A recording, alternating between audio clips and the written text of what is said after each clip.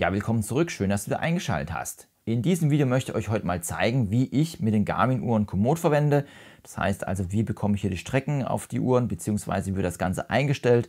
Möchte euch auch ein paar Tipps und Tricks geben, falls ihr auf eine Garmin Uhr jetzt hier keine Abbiegehinweise bekommt, was ihr einstellen könnt und was hier auch die Unterschiede der verschiedenen Uhren sind, warum es vielleicht bei einer Uhr Sinn macht, die Komoot App zu nutzen und bei einer anderen Uhr nicht. Darauf möchte ich hier eingehen. Ich werde das Ganze hier in Kapitel einteilen. Das heißt also, wenn dich in irgendeine Uhr jetzt nicht interessiert oder irgendein Thema mit der Einstellung, dann kannst du hier auch weiterspringen. Aber da möchte ich mal ganz kurz darauf kommen, was für Uhren wir überhaupt liegen haben und was hier die Voraussetzung bzw. die Grundlage der Uhr ist. Wir haben hier auf der linken Seite die Venu 2 Plus. Diese Uhr hat jetzt per se keine Navigation an Bord. Das heißt also, wir können hier nicht eine Navigation durchführen, sondern sind hier wirklich auf Drittanbieter-Apps angewiesen. Komoot ist hier eine App, die wir an dieser Stelle nutzen können. Die zweite Uhr ist die Forerunner 265. Diese Uhr hat ja eine hauseigene Navigation dabei, ist aber hier im Fall ohne Karten. Das heißt also, ihr könnt navigieren gehen, ist aber eine reine Krümelnavigation. Dann haben wir hier die Forerunner 965 liegen. Die Besonderheit bei dieser Uhr ist, dass sie schon eine Karte dabei hat und ihr könnt danach auch navigieren. Als natürlich in diesem Fall habe ich hier die Epix 2 Pro. Das Ganze ist aber auch das gleiche wie mit der Fenix zum Beispiel. Ich habe hier die Fenix 7 Pro Saphir. Da funktioniert es genauso. Da geht das Ganze auch hier über Karten und da möchte ich euch auch dann zeigen, wie das Ganze hier am besten funktioniert.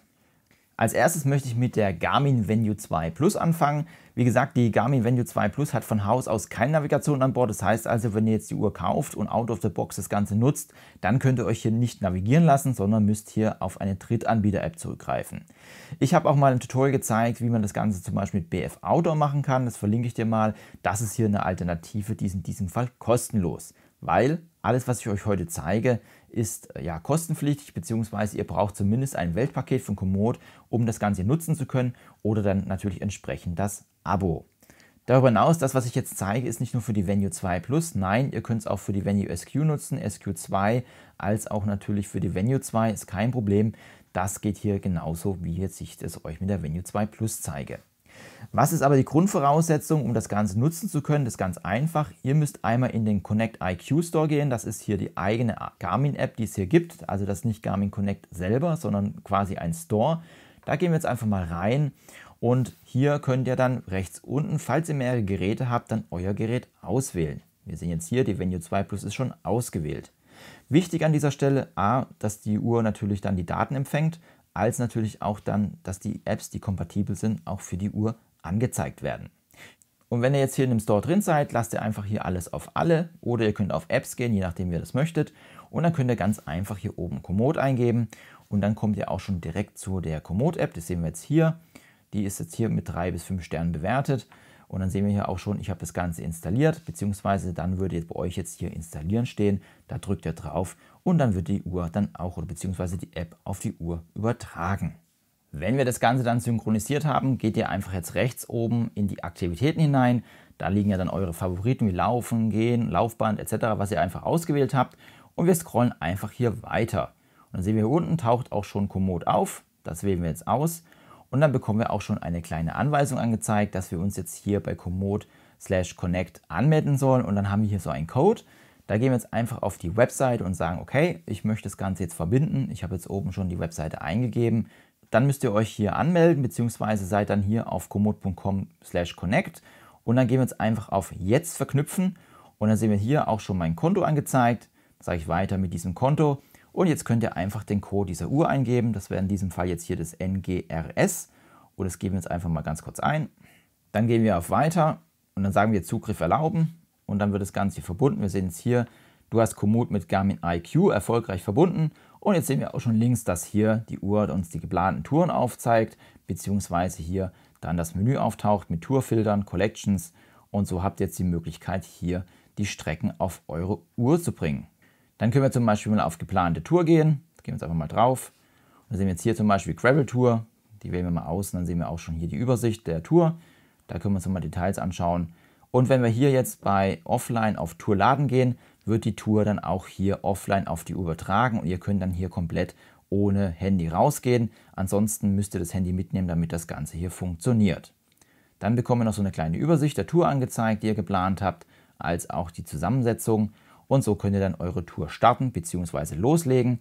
Wenn wir das jetzt dann auswählen, können wir einfach jetzt sagen, hier gehen wir los, Start, und dann wird das Ganze auch schon gestartet. Ich bin jetzt im Keller, deswegen haben wir jetzt auch hier kein GPS-Signal, und so könnt ihr dann hier eure Navigation durchführen.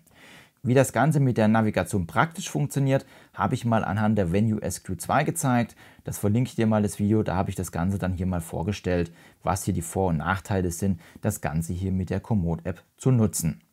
Hier ist dann auch so, wenn ihr das Ganze verbunden habt und die Tour dann beendet habt, wird es einmal dann in Garmin Connect übertragen, beziehungsweise dann auch direkt hier in Komoot, und so habt ihr dann auch alle Touren dann auf Komoot und eure Community kann dann einfach sehen, wo ihr unterwegs wart. Als nächstes haben wir dann die Uhren, die hier Kartenmaterial unterstützen. Das gleiche gilt übrigens auch für den Edge 1040 oder auch den Explore 2 oder auch die Edge 540, 840 oder die Vorgängermodelle. Da nutze ich die Komoot App an dieser Stelle überhaupt nicht. Hintergrund ist einfach der, die Komoot App bietet viel zu wenig an Details. Die Garmin Uhren haben hier deutlich mehr an Details. Sie haben eine Karte dabei. Ihr könnt dann bei der Navigation die Karte ablesen. Bei der Epix Pro und der Fenix 7 Pro ist es sogar so, dass ihr jetzt hier verbesserte Kartenmaterialien habt, also das Ganze dann nochmal schraffierter. Das kommt natürlich dann für die Forerunner 965 auch irgendwann mal raus. Als natürlich auch die Forerunner 265 bietet hier auch eine Krümelnavigation an, und da bekommt ihr dann auch nochmal Ankunftszeiten angezeigt und mehr Details und deutlich detaillierter als jetzt in der Komoot App. Aber wie geht das Ganze dann hier mit den Uhren beziehungsweise dann hier mit der Navigation mit den Uhren? Ich werde das Ganze jetzt mal exemplarisch mit der Garmin Epix Pro zeigen, aber das ist hier bei allen Uhren dann auch wirklich gleich. In diesem Fall ist ja, dass Komoot und Garmin Connect sehr gut miteinander sprechen können, beziehungsweise sich die Daten austauschen. Das werden wir gleich nochmal sehen. Damit das Ganze aber wirklich funktioniert, müssen wir natürlich erstmal die Konten miteinander verbinden. Dafür geht jetzt einfach in die Komoot App hinein. Ich bin jetzt hier auf meinem Profil, und da gibt es hier am iPhone oben das Kreuz bzw. das Zahnrädchen. Und hier sehen wir auch schon die Verbindungen Facebook, Apple Health, Bluetooth Connect und Garmin Connect. Wir gehen jetzt einfach in Garmin Connect hinein, da sehen wir auch schon, die Verbindung ist momentan nicht vorhanden. Und da sagen wir einfach, verbinde dich mit Garmin, und so bekommt ihr dann auch schon mal das Anmeldefenster angezeigt. Hier gebt ihr natürlich dann erstmal eure Anmeldedaten an. Wenn ihr die Anmeldedaten dann eingegeben habt, dann bekommt ihr hier so ein Übersichtsfenster. Da sieht man es hier, ist leider auf Englisch, ob man jetzt hier die Daten teilen möchte, sowohl eine als auch die andere Richtung. Und da sehen wir auch schon einmal Activities, das sind einfach die Aktivitäten, die ihr gemacht habt. Die werden nämlich dann auch von Garmin Connect automatisch an Komoot weitergeleitet bzw. hochgeladen. Als auch das Feld Kurse, hier werden natürlich dann die geplanten Touren auf Garmin Connect übertragen bzw. synchronisiert. Wolltet ihr die Aktivität nicht hochladen, müsst ihr einfach hier den Haken raussetzen. Das könnt ihr im Nachgang aber auch noch machen, wenn ihr euch danach entscheidet. Also ihr müsst euch jetzt hier nicht final entscheiden. Ihr könnt es immer wieder noch anpassen. Wir lassen jetzt aber alles mal an und gehen hier auf Save. Und dann sind auch schon die Konten miteinander verbunden, verheiratet, je nachdem, wie ihr das Ganze bezeichnen möchtet. Und so sehen wir jetzt, das Ganze ist jetzt geschafft. Profile sind miteinander verbunden. Und dann gehen wir einfach jetzt fertig. Und dann sehen wir jetzt auch hier schon angezeigt, dass wir hier zum Beispiel die abgeschlossenen Touren hochladen können. Das ist aktiv. Das können wir dann, wie gesagt, hier abstellen. Und auch die geplanten Touren, wenn ihr das nicht mehr haben möchtet, könnt ihr ebenfalls abstellen. Ja, wie funktioniert das? Das ist eigentlich ganz simpel. Wir können jetzt, wie gesagt, eine Tour planen. Wir können das jetzt einfach mal ganz kurz machen. Wir nehmen jetzt einfach mal hier eine Lauftour, sagen wir jetzt hier eine Testtour, und dann gehen wir einfach jetzt hier auf Speichern. Sobald die Strecke gespeichert ist, dann wird die auch direkt mit Garmin Connect synchronisiert. Das heißt also, hier ist wirklich ohne Versatz wird das Ganze dann übertragen. Und wenn wir jetzt hier die Uhr auch schon mit Garmin Connect synchronisiert haben, also wenn die App mit der Uhr kommuniziert hat, dann haben wir die Strecke sogar schon tatsächlich direkt auf der Uhr. Wenn wir jetzt einfach mal drauf gehen, dann können wir mal hier zum Beispiel auf eine Aktivität gehen. Ich nehmen wir uns Laufen, und dann drücken wir jetzt hier länger auf die mittlere Taste, und dann kommen wir hier auch schon zu den Einstellungsmöglichkeiten. In diesem Fall wäre es jetzt hier die Navigation, und dann können wir jetzt einfach mal schauen. Around Me ist es nicht, sondern hier unter Strecken findet ihr das Ganze. Und wenn wir jetzt hier mal kurz durchscrollen, dann werden wir jetzt gleich sehen, dass wir hier irgendwann die YouTube-Strecke bekommen. Wir sehen jetzt hier, ich habe schon einige Strecken gemacht, und wir sehen jetzt hier, da ist die YouTube-Strecke, da können wir mal reingehen, und das ist dann auch schon die Strecke, die wir hier geplant haben. Wenn wir jetzt auf Karte gehen, sehen wir das Ganze dann auch hier gleich in der Übersicht angezeigt, hier direkt auf die Uhr. Wie gesagt, ich habe jetzt nichts gemacht, das wurde direkt synchronisiert, ihr habt es direkt auf die Uhr und könnt dann hier auch direkt mit der Navigation loslegen, ohne was groß einzustellen. Und das gleiche ist auch mit dem Edge 1040 zum Beispiel. Ich habe den jetzt echt nur nebendran liegen gehabt. Ich habe nichts gemacht. Wir sehen jetzt hier, die Strecke ist direkt synchronisiert worden, sobald sich der Edge 1040 hier mit Garmin Connect synchronisiert. Und so habt ihr dann auch gleich die Strecke auf dem Gerät. Jetzt gibt es aber noch einen Punkt, die Uhren, zum Beispiel Fenix-Uhren, als auch die Vorner 965 und auch die Vorner 265 unterstützen ja auch die Wegpunkte. Also bei den großen Uhren bekommt ihr ja auch dann angezeigt, wann der Wegpunkt stattfindet. Das ist leider so nicht mit der Komoot-Strecke dabei. Da müsst ihr noch ein bisschen was tun, damit ihr diese Wegpunkte auf die Strecke bzw. hier auf die Uhren bekommt. Dafür müsst ihr einfach hier in Garmin Connect hineingehen. Wir sehen hier unten rechts die 3 Punkte. Da gehen wir jetzt auf Mehr. Und da findet ihr unter Training und Planung alle Strecken, die ihr selber planen könnt oder wollt, beziehungsweise die ihr dann gemacht habt. Gehen wir jetzt einfach mal auf Strecke. Und da sehen wir hier oben auch schon als erstes die YouTube-Strecke. Der Schlüssel bedeutet einfach nur, dass die Strecke privat steht und nicht für euch quasi öffentlich veröffentlicht worden ist. Ihr könnt auch noch einen Stern setzen, dann ist es als Favorit. Dann könnt ihr nämlich hier rüben rechts gehen, dann könnt ihr auf die Favoritenliste gehen. Könnt das Ganze dann auch wieder entsternen oder die Sterne wegmachen. Das war eins zu viel. Und so habt ihr dann auf jeden Fall hier eine kleine Übersicht, was die Strecken angeht. Wenn wir mal in die Strecke hineingehen, dann können wir auch schon mal gut sehen. Hier sehen wir auch die Karte, wie sie aufgebaut ist. Wir können jetzt rechts oben auch sagen, okay, die Strecke bitte auf ein kompatibles Gerät übertragen. Sehen wir zum Beispiel hier die Venu 2 Plus unterstützt es jetzt hier aus Garmin Connect direkt nicht. Ihr habt dann aber auch die Möglichkeit hier runter zu scrollen. Dann sehen wir einmal hier nochmal das Höhenprofil, als natürlich auch den Streckennamen, den ihr anpassen könnt. Die Abbiegehinweise sind ausgegraut, da sie einfach jetzt hier teilweise nicht mehr einstellbar sind. Wir sehen jetzt hier, das Ganze ist defaultmäßig aktiviert. Und wir sehen jetzt auch hier, die Quelle an der Stelle ist Komoot. Und ich habe an dieser Stelle auch so eine sogenannte Pace Pro Strategiemöglichkeit zu erstellen. Da können wir mal reingehen. Was ist Pace Pro? Ganz einfach. Hier könnt ihr dann sagen, okay, ich möchte zum Beispiel eine Zielzeit das Ganze erreichen oder ich möchte eine Zielpace haben, die ich mal laufen möchte. Das könnt ihr dann hier einstellen. Zum Beispiel jetzt haben wir hier 5,29, dann passt sich oben auch die Zeit an. Dann gehen wir auf Weiter.